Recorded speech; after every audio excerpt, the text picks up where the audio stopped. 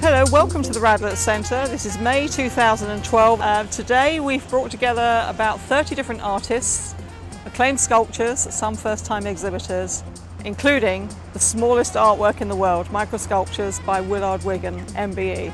Seeing really is believing. Please do come in, take a look for yourself. This is Ben Shalom. He's a local artist and he was one of our first exhibitors in January and came back to join us for the May Expo. Maybe you could tell us what it's meant for you. Well, this is the second time I'm here and I think it's a good opportunity to show the work, and people tell me that I've got very bright color paintings and it makes them feel good, and all the rest of the artists here, there is a variety of art. And people are very pleased to see this place, and it's. I feel happy here, and it's fun. It's fun. The first show I saw was the initial one at the beginning of the year, which unfortunately I couldn't do. But I very much wanted to be part of your second one, and it's nice to see other local artists and to meet local people, and to get a real feel for what people want. Would you consider coming back next year? Oh, absolutely, yeah. Put me down for the next exhibition for sure.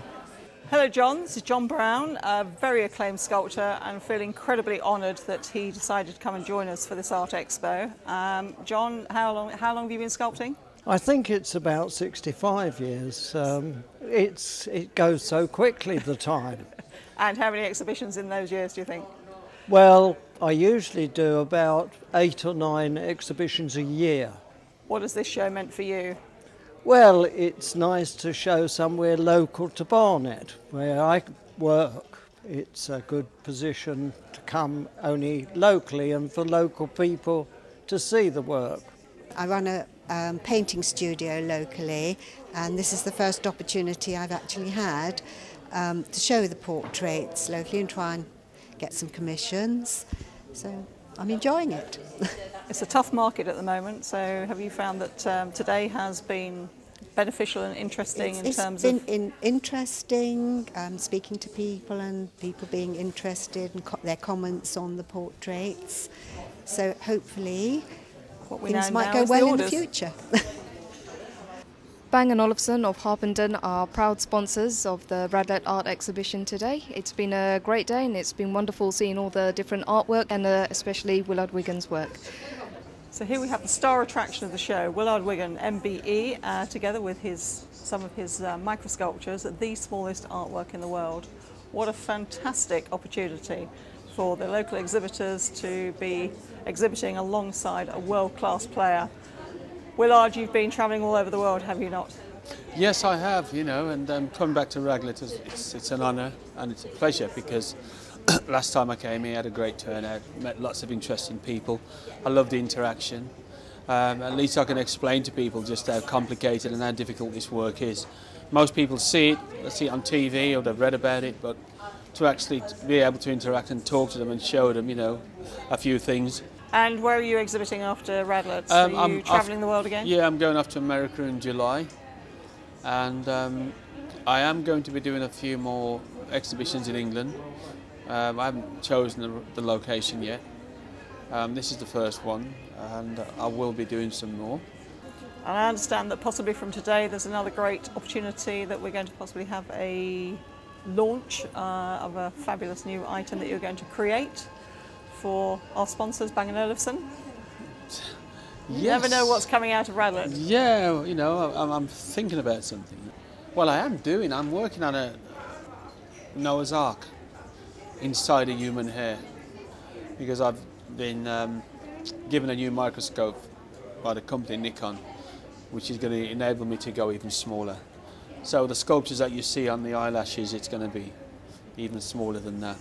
This is Deni Lillian. I approached Deni to come and join the show because I personally thought the work was absolutely fantastic. The colours are so vibrant and stunning pieces of work. But maybe you could tell us how you found exhibiting locally.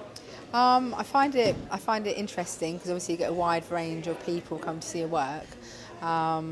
Normally I do exhibitions further afield, but I've been sort of trying to concentrate now and do more of the home counties. I'm finding that most of my commissions come through word of mouth, and also to do with previous work I've done. So. And is this the type of show that you think will bring you business? Yeah, or? definitely. Sort of like long term. You know, it's all about making contacts at the end of the day, and networking. So seeing who's out there.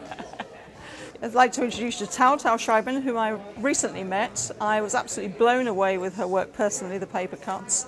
This is her first time ever exhibiting, so maybe she could tell you how she's found it so far as a first-time exhibitor. I'm very excited to be here. The things that I like the most is to meet the other artists and to talk about each other's experience. It's been very good for me. I first exhibited in January and got a lot of confidence from that, and I've been able to produce more work and come back today and feel really like one of the crowd, and everybody's been really helpful and supportive again, but I really enjoyed myself. So you found from the show last time and this time that you're actually now getting a lot of advice from your fellow exhibitors as well as camaraderie that's going on. Yes, I'm getting a lot of comments and feedback. People have liked what I've done. They like the way I've produced the cards and prints, but also the way of marketing myself and being able to talk about other than my day job. It's added a different facet to what I do for a living. This is something that I have always enjoyed doing, but now I'm talking about it, and a lot of my friends have really enjoyed that. Well, I've mainly exhibited my work at private art galleries, small art galleries over London, you know, i.e. Southfields, Wimbledon, Chelsea, Hampstead. I, through mutual contact, got through to the Radlett Centre, and we found that this art exhibition is been very helpful, and I've got to know the artists. I've been doing the art now for about 10 years, off and on. So do you feel that today's show has helped you? Yes, it has, yes, because I've been speaking to other artists and they've given me information which has been very helpful. Has it boosted your confidence in terms of exhibiting? Yes, it has, very much so. Great. Yeah, I've enjoyed it. I look forward to seeing you again. Thank you. Thanks. So this is Karen. Karen, as you can see, there's some absolutely fabulous glass. She's very experienced, has been exhibiting in all kinds of places for many years, particularly in the open studios. But it's the first time exhibiting with us, and maybe you could tell us how you found the show so far. Well, I'm really enjoying being here with many varied artists, and I've had lots of interest this morning in my work, and I also run taster workshops, and I've had lots of people interested in doing those. Great. So overall, successful? Very marks good. Out of Yeah, 10. So far so good. Marks out of 10? Oh, I think about 8 out of 10 so That's far. That's pretty good. On a hot day. Yes, absolutely, yeah. Thank you.